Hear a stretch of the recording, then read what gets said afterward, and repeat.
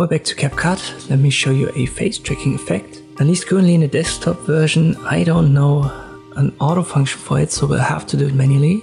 I know that there is in the mobile version, there is a face tracker, or at least there was one when I checked it out. But even that one isn't, I don't want to say it's bad, but it's not perfect. So you may have to do that manually for the mobile version if you want to have better results anyway. Let me use this clip and I make it a bit shorter so that I don't have to do it for the entire clip. You can see the camera is still and the head is moving according to the music, I would assume. And we want to have it differently so that the face is always in center and the camera moves around it. So one way to do it, as I've said manually, is to select this clip and first up under Video Basic, scale it up. How far you have to scale it up depends on the movement, so how far he moves his head to left, right, up and down. We may have to adjust it in the end. 120 should be fine. If there's a lot of movement, 150 or even 200. But we'll start with 120 and then use a sticker. I've just used a dot. It's important that this sticker doesn't move. So some of these stickers have inbuilt animations. Check it before applying it. This one doesn't move and it doesn't fade out or anything. So we use that. I've downloaded it, clicked on the plus sign, and now it's in my timeline. I size it down and then I position it to a spot that I can easily identify in the footage. In our case, that's the nose. So I want to put it somewhat in center of the nose, and that's a good position to start. We are at the start of our clip, and then I select the footage below. So we want to apply the animation to the footage and not the sticker. Go to position and start the animation via adding a keyframe.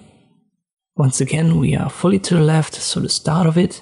And now I use the arrow keys to the right, like 5 times maybe. And then I left click drag on a preview window and I reposition the footage so that our sticker is exactly on the nose again. And this is what I do like 20 times in this case.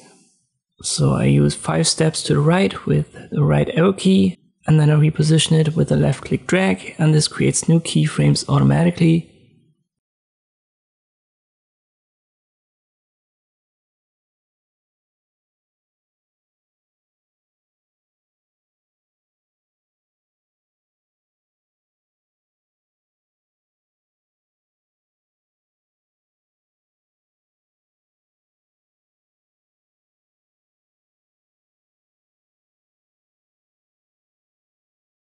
And maybe 120% was too low. You can see that here on the right, our footage now ends. So I should have made that a little bit bigger. We can adjust it later on, so don't worry for it now. In our case, we'll just follow through until we've come to the end of the footage right here. I make the sticker invisible and then I play it. And you can see now the nose is always in center and the camera moves. In the end, as I've said, our footage or the scaling was too small. So let me size that up to 130 and I try it again. This is still too small. I use 150, but that should be good. Once again, I play it.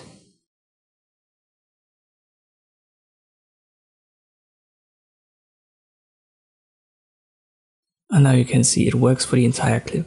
And this is how I would create this face tracking effect in CapCut. I hope this video was helpful, thank you for watching, and I'll see you next time.